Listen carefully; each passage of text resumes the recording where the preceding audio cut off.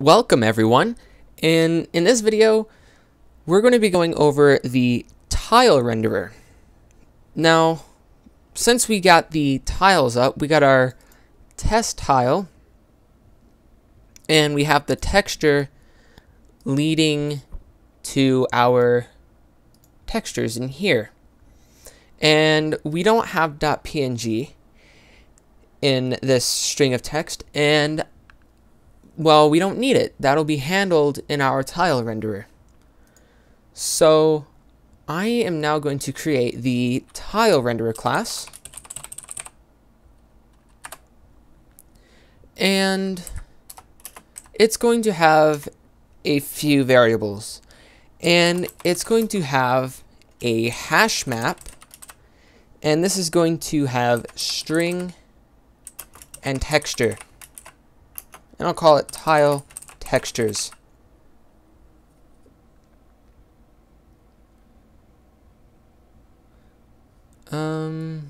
What's the problem?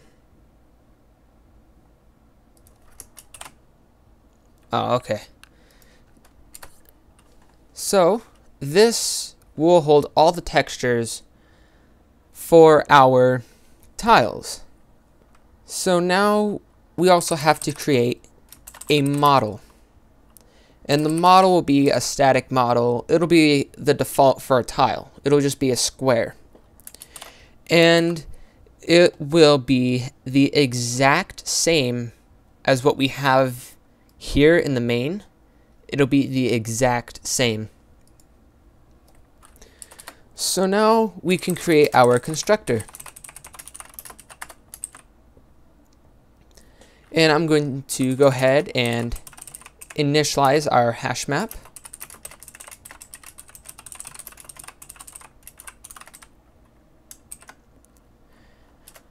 And I'm going to copy over our model from the main class, and it's going to be put in the constructor of tile renderer.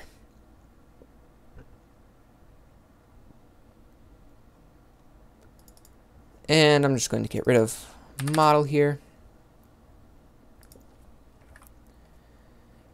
And there, that should be almost everything.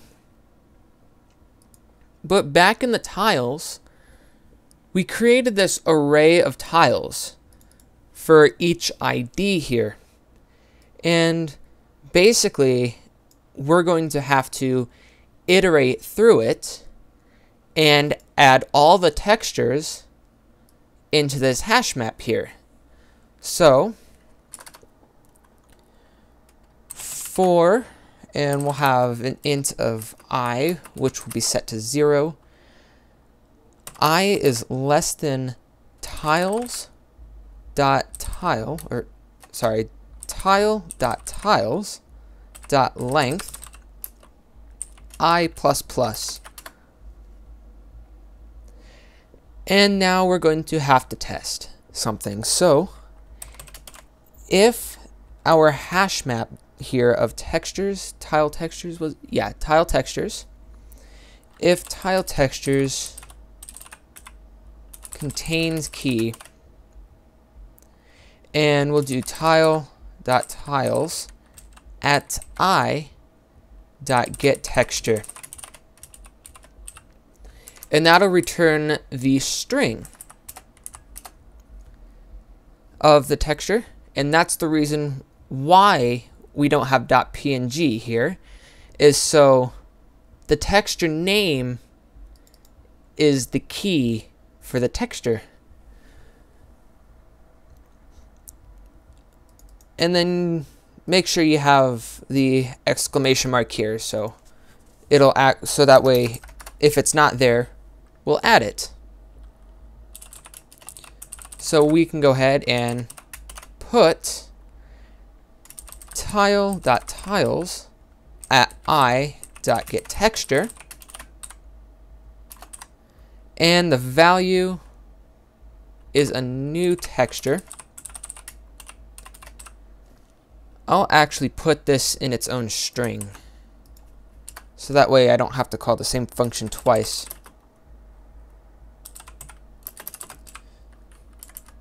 put it right there. Okay, so the new texture will be text plus.png. And that will be our texture. Okay, so now that we've done this, we'll need a new method, and this will be public void render tile. And we'll take a byte of ID, and we'll have an integer for the X and Y position. We're going to need a shader,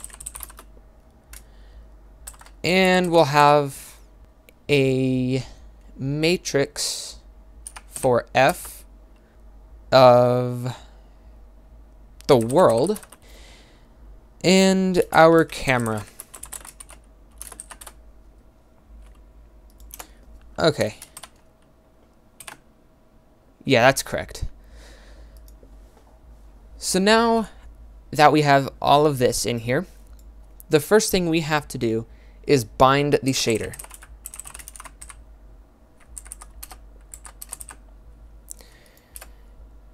And now we get the texture. So, to get the texture, we'll use if the tiles or tile textures contains key of tile.tiles at ID, then we can bind that. I'm sorry, tiles at ID dot get texture. Then it'll check and see if that's there, and if it is, well, we can bind that texture. So I'm just going to write the same thing out, except tile textures dot get, and we'll pass in the same thing, tiles at ID get texture. And then at the end of this, we'll do dot bind 0. And this tests if the texture is there, and then if it's there, we bind the texture. So now that the texture has been binded,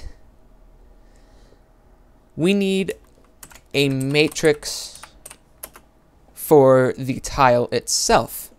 So I'll call this matrix tile position. And this will only hold the position of the tile. And this will equal to a new matrix for F. And we'll translate this with a new vector 3F. And we'll do X times 2 and Y times 2 and 0. Now, we have X times 2 because the scale of our matrix, the scale actually scales it in 2 directions on the X, 2 directions on the Y, and 2 directions on the Z, which we're not using the Z. So we use times 2 because the position is going to be the X times the scale of our tile here. This will make more sense once we get into the world. Yeah, it might sound confusing now, but once we get to the world class, it'll make more sense. And now that'll be it. we'll just set the position of the tile through that. That's it. And now we got to create a new matrix, and I'll call this target. And essentially, this target here is going to be tile position multiplied with world with camera's projection as well. So what we'll do is we'll do cam.get projection dot multiply, and we'll multiply it with our world, and we'll put this into target. So here we get the projection from our camera, and we're multiplying this with world, and we're putting all those values into target. And if we didn't have this there, it'll actually change the camera's projection multiplied with the world. So we don't want that to happen. So we put it into target. And now we got to multiply target with tile position.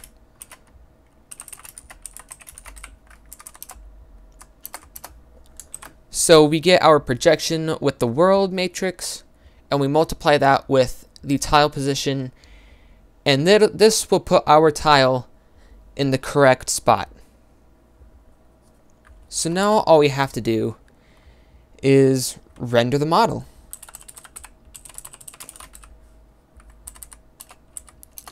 And that should be it for the tile renderer.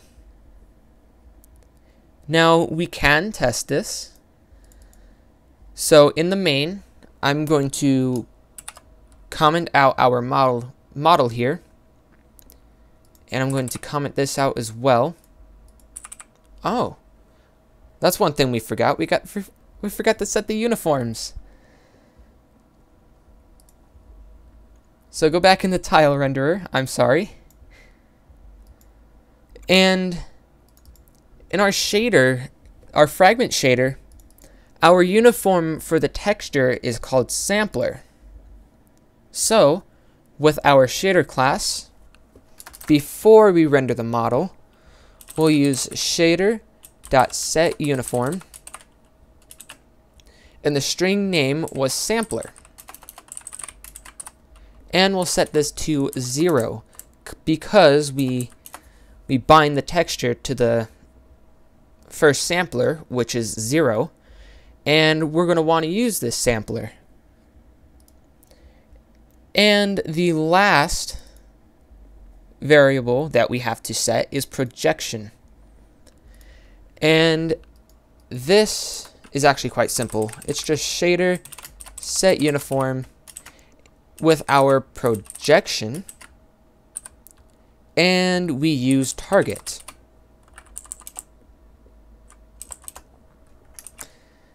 Because target is the matrix we want to use. It has everything that we have put into it from the math. Alright, now this should work. I'm surprised I forgot that. So now I'm just going to comment everything out here. And I'm going to create our new tile renderer here.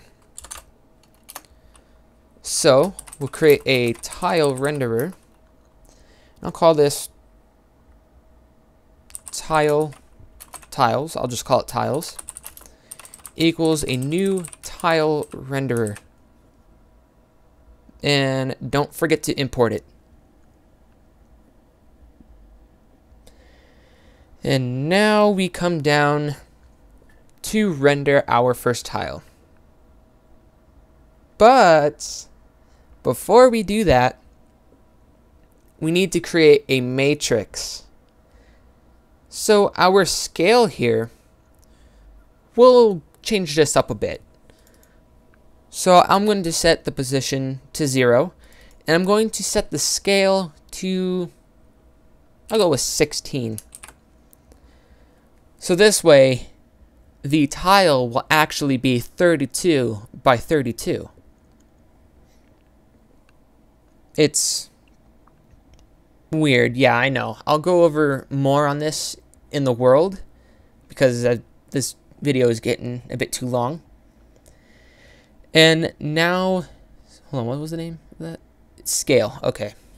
So now we can render our tile. And I'll render 2 tiles. So I'll create the for loop for 2 tiles. You don't need a for loop. I'll actually create it for 8 tiles. Why not? And we'll use tiles.render tile.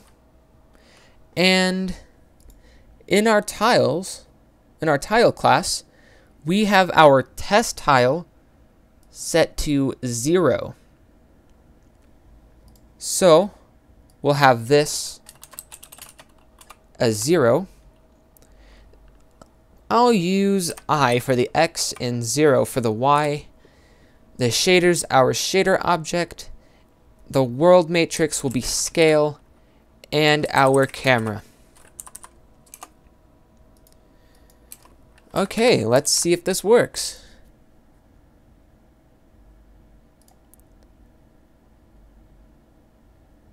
Okay, so there is actually 2 bugs. One is that we weren't testing if the tile was null in the tile renderer. So when we add the textures, make sure you test if tiles is not equal to null before we test for the texture. Otherwise, you're going to get a null pointer exception. And for the IIO exception, where it can't read the input file, I went ahead and added this inside the texture class because it's the root folder of our textures, you know. That way we don't have to add this all the time for when we create a texture outside of the tile renderer. And now with all that, it should show our tiles. So another thing is I'll add one more for loop. We'll go down about 4.